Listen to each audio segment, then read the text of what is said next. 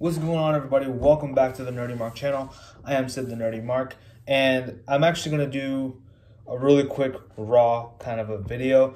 So I was going to do a whole Nerdy Mark wrestling show kind of a thing about, AEW, NXT, TakeOver, all that good stuff. I had a whole thing planned out. I even talked about this on my Mental Health Monday. I said that I was going to do a Nerdy Mark wrestling show where I would talk about TakeOver Stand and Deliver, the fallout of TakeOver Stand and Deliver, AEW, the Jericho podcast, quick thoughts on Mania. But, and I will talk a little bit about it. Well, you know what? I'm going to go ahead and talk a little bit about it right now. And then I want to talk about the topic at hand. So, first of all, I thought WrestleMania Night 1 was a solid show. I think the biggest MVP of them all was Bad Bunny. Like, he has definitely set the bar high for celebrity guests in pro wrestling. So, I mean, kudos to Bad Bunny.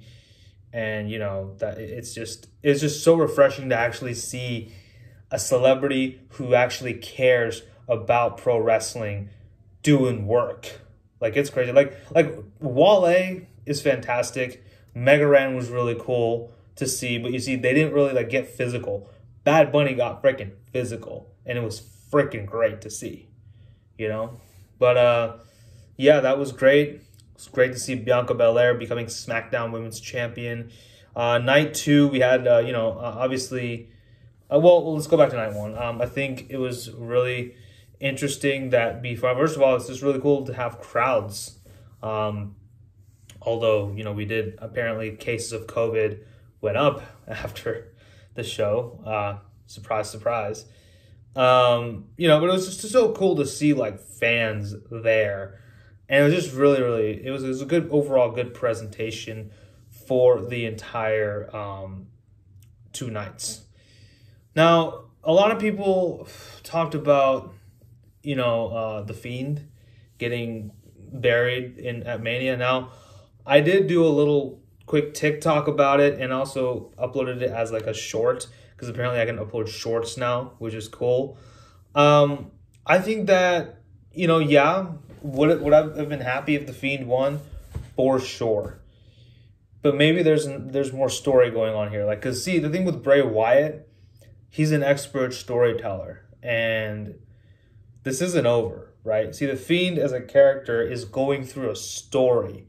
The Fiend is a story. It's not just a wrestler. He's beyond just the wrestler. He's beyond just, the man who works at WWE Wyndham Rotunda, right? He's way beyond that. The Fiend is an entity in itself. Yes, he lost, but the thing is, he has to kind of find himself now. Bray Wyatt, after the match, Bray Wyatt posted a picture of Samson and Delilah cutting his hair, which is where obviously he derived all his strength, right? In the Bible, there was a character named Samson, and Delilah, his love. He was blinded by Delilah's love, and she let him sleep on his lap, and while he was sleeping, she cut his hair, right? Same thing, and he kind of equates what happened at Mania to that. So, very interesting. So, he still keeps me intrigued as to what's going to happen next. So, I'm really looking forward to see where The Fiend goes from there, honestly. Would have been cool if he won, but it is what it is. Rhea Ripley winning the Raw Women's Championship was great. Roman Reigns versus Edge versus Daniel Bryan was a really good match. Sami Zayn versus Kevin Owens was a sleeper hit, and it was just great to see Logan Paul leading a stunner, as always. It's just good because, you all know how much I love Logan Paul. No, not really. I'm not a big fan of him. Or Jake Paul, for that matter. What else, man? Yeah, overall, a decent night of wrestling and it was, like I said, great to see the crowds back again. Seth Rollins versus Cesaro was a very good match. Also a sleeper hit, I would feel. Actually, Seth Rollins versus Cesaro was a little bit better than Zayn versus Owens, but Kevin Owens versus Sami Zayn, I mean, these two are destined to do this forever. So it's always great to see these two go at it. Always is. So yeah, thumbs up to them. I'm gonna give night 1 of WrestleMania a thumbs up. I'm gonna give night 2 of WrestleMania the bar. So that was there. NXT Takeover Stand and Deliver, fantastic show. Across both nights, absolutely wonderful show. Just really loved it. Yes, Takeover was way better than WrestleMania. I mean, come on. Kushida versus Pete Dunne was a really good match. Just two amazing technical wrestlers. The Tommaso Ciampa versus Walter, fantastic match. Absolutely brutal. The whole spot with Walter chopping the table in half. The announcer table in half. Either his chops were that strong or the table is that weak, you know. Anyway, that was great. Raquel Gonzalez versus Io Shirai, really good match. I had said that I wanted Io to have like an Asuka-like reign as NXT Women's Champion, where she finally has to relinquish the title because, you know, maybe she's going up to Raw or SmackDown, which honestly, I don't want her to go to Raw or SmackDown. At this point, just let her stay on NXT. I would honestly not mind Asuka coming back to NXT and teaming up with Io Shirai and have them dominate the women's tag team division in NXT. That would be really cool to see for me. But anyway, but Raquel Gonzalez, congratulations. Very well deserved. Really, really liked it. Just really good stuff. NXT moving to Tuesdays, I think it was a great move. NXT was a great show. Most of it was just a recap of Takeover Stand and Deliver, which is fine. Great moment with Raquel Gonzalez. Of course, we had Taya Valkyrie, now Frankie Monet, debuting, so that was interesting. I want to see where that goes, although I was a little scared when Raquel Gonzalez said she was going to shove that cute little puppy up her ass. And I don't think I want that. That's animal cruelty. Come on, Raquel. I get it, you're a heel, but, you know, be kind to animals, please. But anyway, you know, that dog is really adorable. Like, I will say that's a cute puppy. Anyways, looking forward to see what Taya Valkyrie, or well, Frankie Monet, as she's called now, do in NXT. Apparently, she herself chose that name, so, you know, there you go.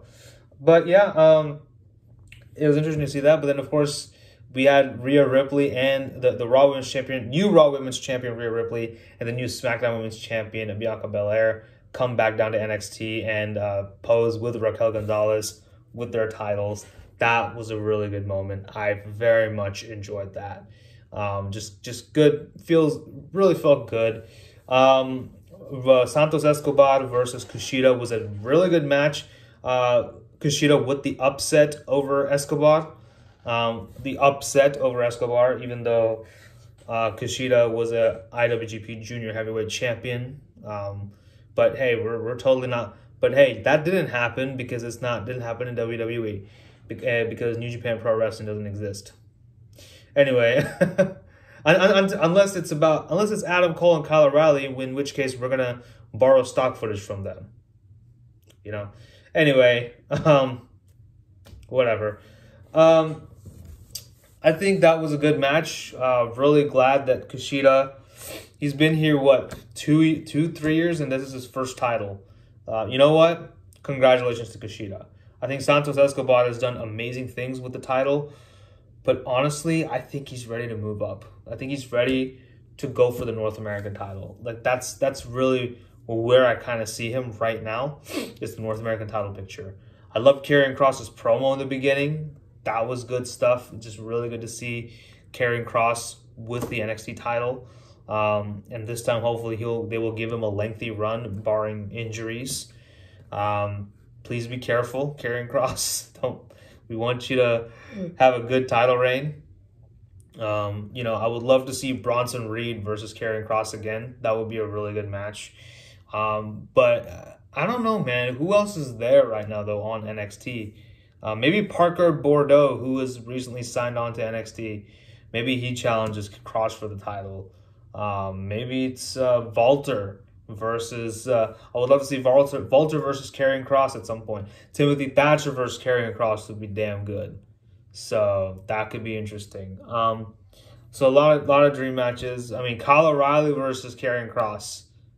That would be amazing. Speaking of Kyle O'Reilly and Undisputed Era, we did have also Roderick Strong and Marina Shafir go into William Regal's office, and basically Roderick Strong hands in his resignation from NXT. This is interesting. I wonder what's happening with Roderick Strong. But it's kind of interesting. He handed in his resignation in light of everything that's been happening, which I'm going to talk about in just a sec.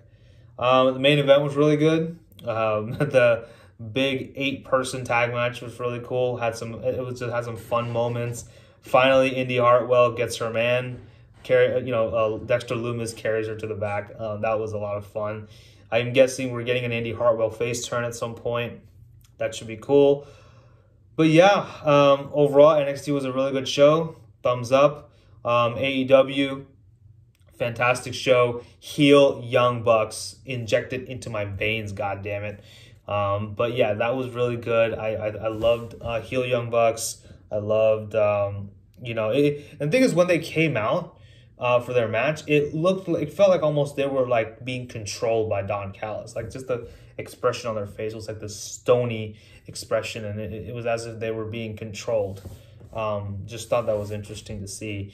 I thought that the match was fantastic. I mean, the Bucks versus Pac and Rey Fenix. This is 4, premier athletes going at it. So, of course, it's going to be really good.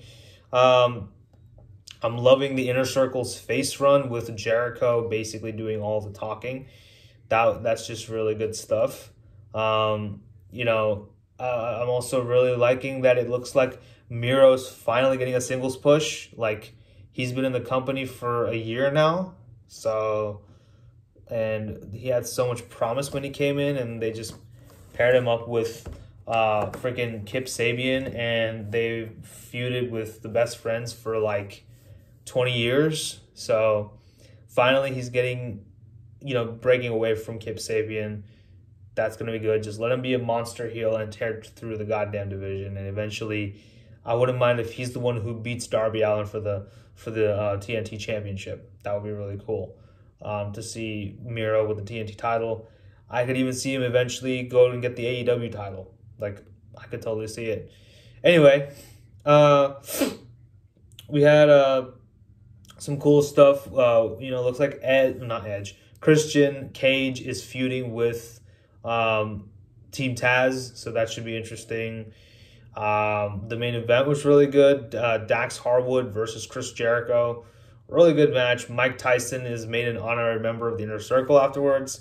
That was good stuff. Obviously Anthony Ogogo gets a match and gets to show off his skill now that, QT Marshall and him and Aaron Solo and Nick Camarado, I think, have all turned heel. And, now they're just called The Factory and not QT's Factory. Missed opportunity, man. Calling it the Cutie Factory. That was actually a line by my buddy John from Armbar Audio. So, yeah, but just a good show, man. AEW and NXT both putting on good shows. I would say, again, NXT is kind of just reeling in from the events of Stand and Deliver, and I guess next week we're going to hear from Kyle O'Reilly. I'm looking forward to see what they do with AEW next week. AEW is always has my interest, always makes me want to see more, and almost makes me disappointed that we're not getting another episode tomorrow. But see, that's the thing. They're doing a great job of keeping my interest, right? So with that being said, unfortunately, we got to talk about something a little bit more tragic. Now, the day I'm recording this is April 15th, and it's the 1-year anniversary of one of the biggest tragic events in all of professional wrestling. I'm talking about all those releases that WWE did, which included people like Leo Rush, EC3, Miro, Rusev at that time, shoot, there's so many people. The list just kept going. You know, name after name after name just came. Drake Maverick. Well, he later on was reinstated. It was all a storyline, which is, I don't know. I still don't know how I feel about that. I mean, it's cool things he's doing with Killian Dane, but still. Oh yeah, MSK are the new NXT Tag Team Champions, by the way. Congratulations to them. I'm sorry, I totally forgot. That was cool. But anyway, back to this.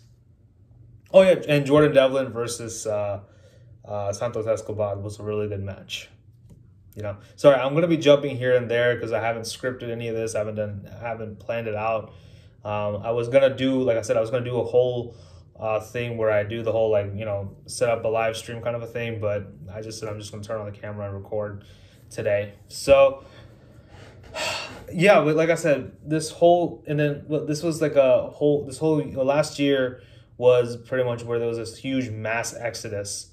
Their whole WWE doing their spring cleaning, which means letting go of a crap ton of people on their roster. Also included in that list was also last year was also people like Zack Ryder, now Matt Cardona, and Brian Myers, formerly known as Kurt Hawkins, Heath Slater, which I forgot what he goes by now on Impact, but yeah, that it's just been crazy. I'm sorry, I got the hiccups all of a sudden. I think, but now this year is no different. This year, they decided to do the same. This year, they decided to let go of a few more people, and I have the names right here. So many people have been released from WWE. People including Billy Kay, Mickie James, Chelsea Green, Tucker, you know, formerly of Heavy Machinery with Otis, you know, Wesley Blake and Kalisto, Bo Dallas, Peyton Royce. So that means both the Iconics have been released. And the biggest one so far, Samoa Joe. Dude, when I heard it was Samoa Joe was getting released, I was like, wow. You know, that was crazy. I mean, you know, he'd been on a tear in NXT. Then he came up to the main roster, had a very, very emphatic debut when he was pretty much Triple H's like enforcer almost. Then, of course, injuries on top of injuries led him to go to the commentary booth. And now they've let him go. Damn, you know.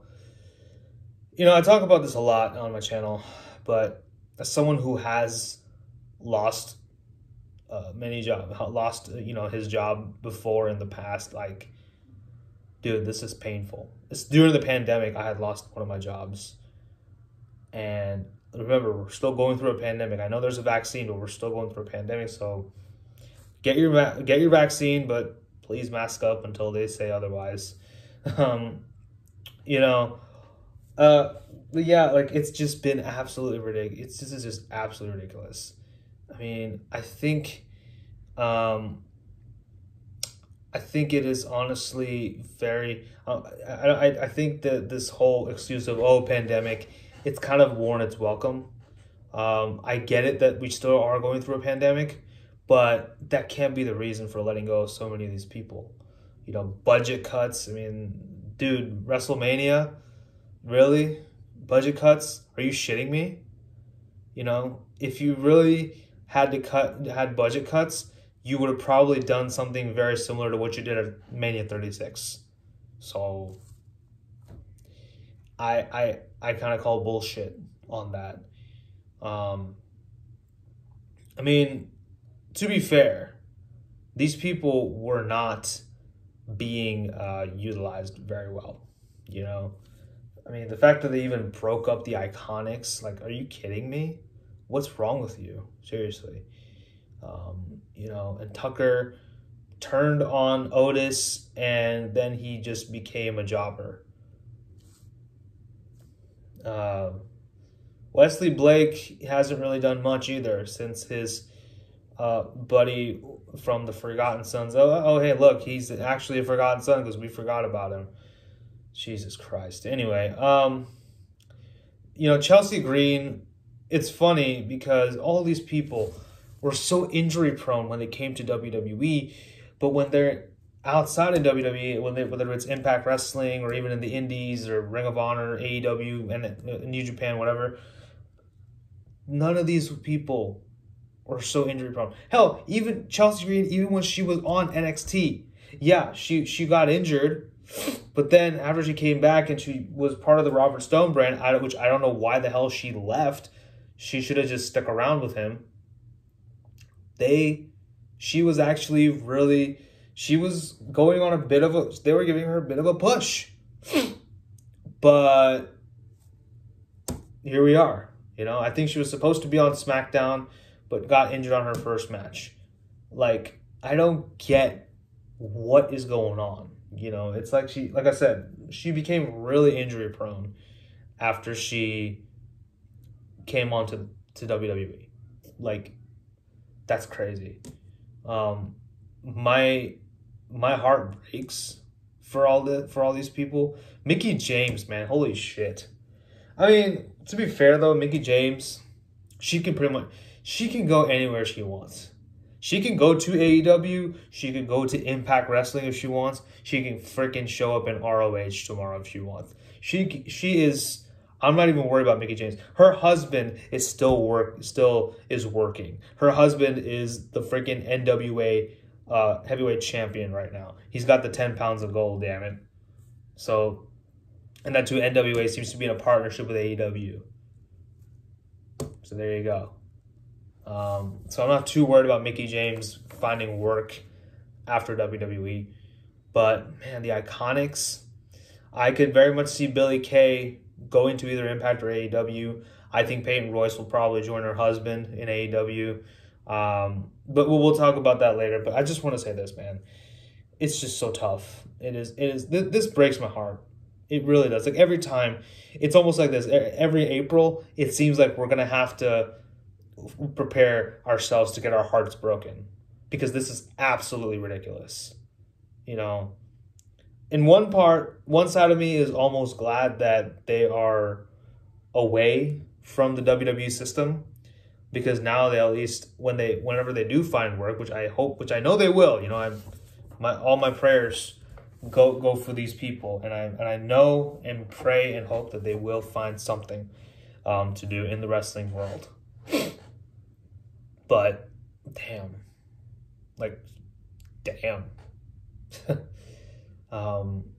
It's like we have to prepare ourselves every year around this time to see a list of names that are going to keep coming from WWE to say, oh, all these people have been released.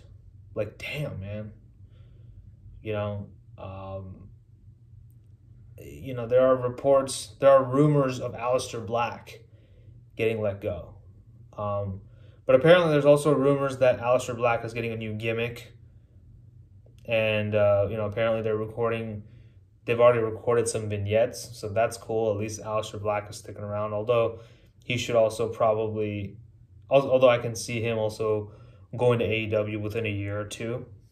But I'm pretty sure after whatever gimmick they give him, he's gonna probably just hand in his notice and be like, you know what, I'm done. I'm just gonna do what I gotta do my matches and leave, So yeah, but man, like, just seeing, I'm just reading this report right now, and I'm just seeing all these people leaving WWE. Like, losing their job. That's what really gets me, is the fact that they lost their jobs. That's what makes my heart, go, that's what breaks my heart, is that these people have lost their jobs.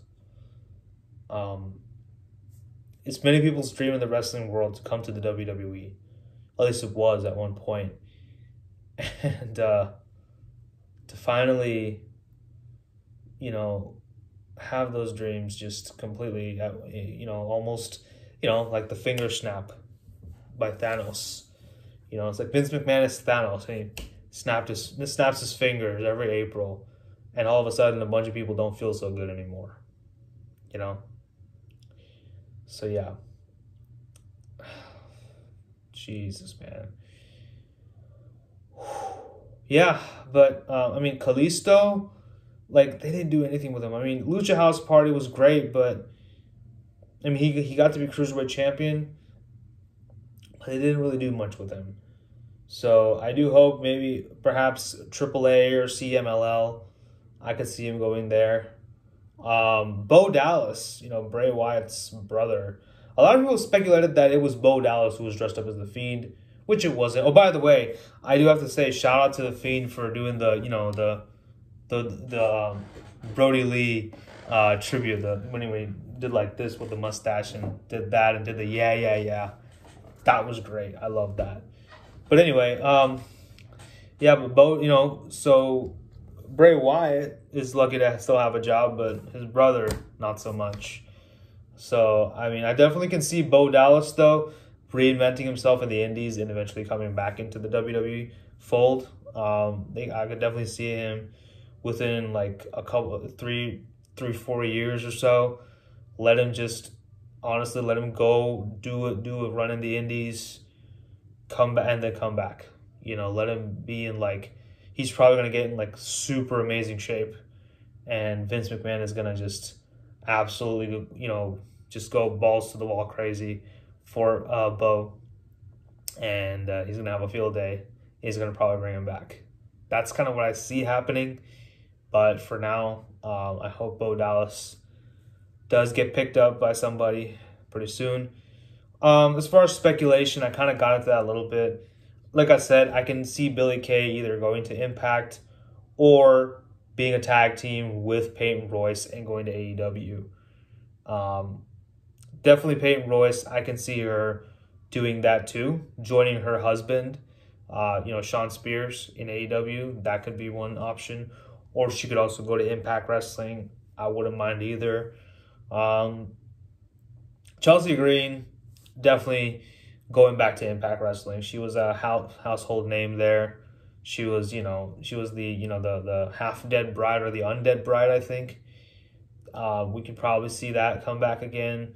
So obviously Matt Cardona is on Impact now, so I can see Chelsea Green going back and going back with her husband on Impact Wrestling. That would be there. Tucker, I don't know, man. Tucker is a sad story. Holy shit. We thought there was gonna be some sort of some sort of feud between Otis and Tucker, but that never happened. He just became a jobber.